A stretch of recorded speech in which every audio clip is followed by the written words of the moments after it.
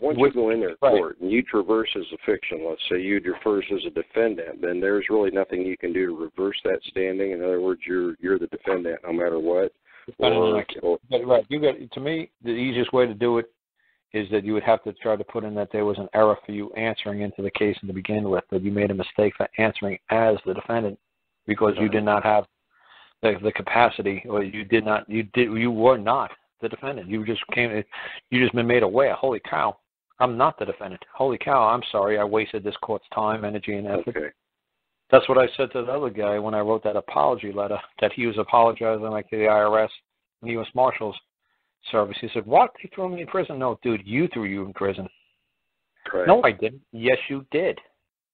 They've been dealing with you for like a year and a half, 2 years?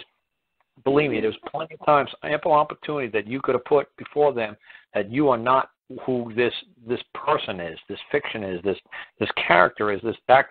You had plenty of ample opportunity to clarify it to them, but you never did. Is that an error, or is that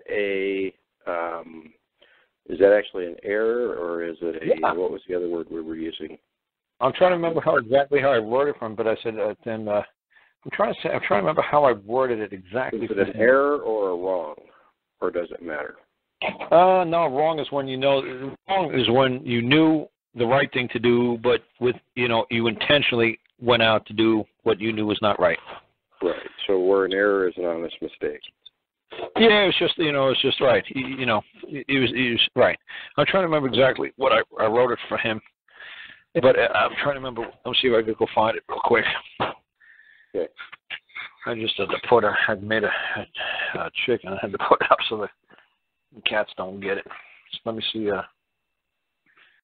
what up. But yeah, like I said, I remember what I said to him is that he's just became like he's aware, that let me see if I can find it. I think it was called letter number 1. I think it was letter number 1. Oh man, like I said, he was not happy when I read that letter. Yeah, he was not happy. The prosecutor, the judge, or who? The guy that I wrote it. The guy I wrote it for. He was like, "Holy cow, man!" He's like, they put me in jail. They did this to me, and they put this. Right. They tortured me. We all volunteer to go to prison. Right. He said, "Oh, they did this. They did this." I said, "Dude, your name's the only name without order." So, yeah, right here. I'm trying to remember if this is exactly what it was. I said, on or about, July 3rd, 2013, I, the defendant, made a wish to possess, maintain, and requested the immediate placement of an article known as a home monitor ankle bracelet to be bound to my person in concurrence with the go-between agents of the United States of America, said plaintiff.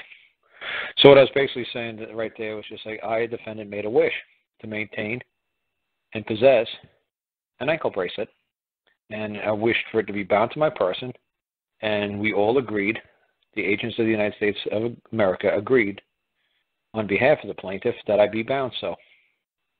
And then I said upon said date, it's my belief that it would be of a benefit to I and my person if I were to claim a vested interest and or ownership of and or the stewardship of said article. So see, at that date, back on July 3rd, I thought it would have been a great benefit for me to be bound.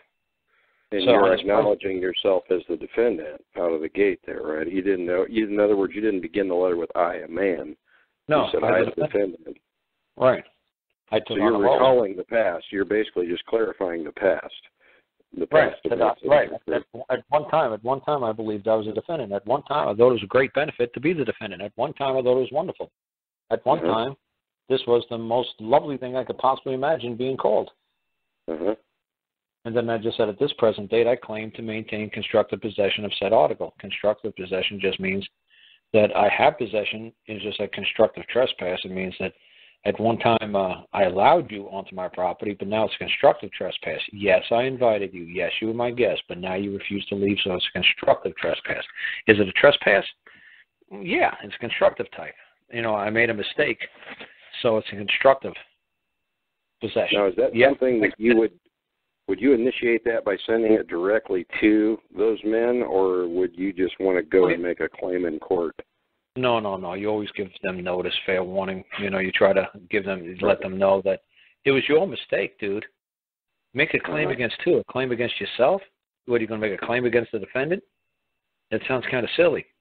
You got to understand that all the stuff that's going on in court, it's all because of you. Those people just show up 9 to 5, they're punching a clock and going hell home. They don't give a fuck if they get hired tomorrow by Dunkin' Donut. If they paid them twice the pay, they're going to manage Dunkin' Donuts across the street. Right. They're just there for a check. They have no agenda there. They can pay. Believe me, if they weren't getting paid, they wouldn't show up. Sure. They're doing it for a paycheck. So, like I just said, at this present date, I claim to maintain constructive possession of said article. A constructive possession is just like a constructive trespass. At one time, I allowed you on my property. Now, when I thought at 5 o'clock you want to go to hell home. Not only did you not go home at 5 o'clock, you're still here. It's a week later. And that's basically what I said there. Not at one time that I believed that it was a constructive possession. At one time, I believed it was in my best interest to possess this thing. Not only do I believe it was stupid of me to possess this thing, now, this thing is like I said, a constructive trespass. Now I wish this thing to be gone, but it won't leave. Not only that, at one time I thought this was a wonderful thing to possess a home ankle bracelet monitor, but now, hell, this thing won't get the hell off of me. Mm-hmm. So that's what I was just saying. Now I claim to maintain a constructive possession of said article, and I, as at this date, August 16th, in hindsight, believe I erred. There you go. That's the word I used. Erred. E-R-R-E-D. And I believe I erred back on July 3rd, 2013, for I believe I was in a state of disequilibrium, incapacitation to have made such a wish, for the go-between is to bind my person with said article. So today, August 19th, I wish for the immediate removal of said article from property and I. So there you go. So see, he made a wish for an immediate removal of said article from property and I. So not only does he want it removed from him as a man, but he wants it removed from his person in a 2-dimension. He wants it removed from his property, and he claims that he only has exclusive right to enjoy property and I. When it's I, it's the man.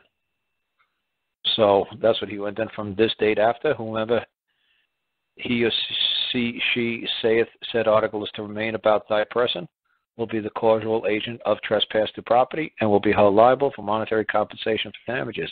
So I said from this day forward, August 19th, whoever comes and says that article is to remain on my person, on my property, will be the cause of trespass to I and my property and will be held liable for compensation. There you go. So that's how simple I made it. I mean, it's a lot nicer worded than that. And the punctuation, everything is fucking scary as shit. But believe me, man, when the attorney got that down there, man, they were pissed. But then, like, he really effed up by making a second letter that he decided to do on his own. On the second letter he decided to do on his own. He says, well, I want their names, I want their numbers, I want their badge numbers, I want their employee IDs, I want their addresses. And I was like, holy shit. Dude, the first letter said that you bear full liability for the defendant and all the acts that you did on behalf of the defendant. Now you're saying somebody else did all this. Which one is it, dude? Your first letter is completely backwards than your second letter. I said, why in the world did you put that out there? I said, I know why, because you're a vengeful person. You want to seek revenge on these people, and you want to sue them because you believe they've done you wrong, when the whole time it's you that's done wrong. He said, well, I know it's Susie and Bobby that did this to me, and little Timmy did this to me. He said, dude, what happened to this Susie, Timmy, and Bobby been reassigned since July? What happened if they're now working at Dunkin' Donuts because they got paid $1 million a year to manage Dunkin' Donuts? Bobby, Susie, and Billy did not do this to you, dude. Your name is the only one on that GPS unit order. I don't see anybody else's name on that order but yours. I said, read the damn order. It's the same thing with you with that task. Read the task agreement. I don't see anybody else's name on task other than yours saying that you'll appear. And you're the one who did not appear. And you're the man who said that I was going to be held liable for all the acts of the defendant. That's why you held in contempt. Because the defendant is a little incompetent 3-year-old. So somebody, Daddy, is going to have to be held liable for the actions of the 3-year-old throwing a lock through the window. Daddy's the one going to jail for little 3-year-old throwing locks through the windows. Not the 3-year-old. You ain't going to hold a 3-year-old off to jail. That's ridiculous. You're not going to hold the defendant off to jail you're going to hold a man off to jail.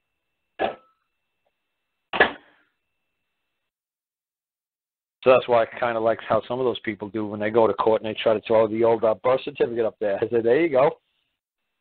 There's the fiction there. There's the defendant. That's the best part of the defendant you're going to get.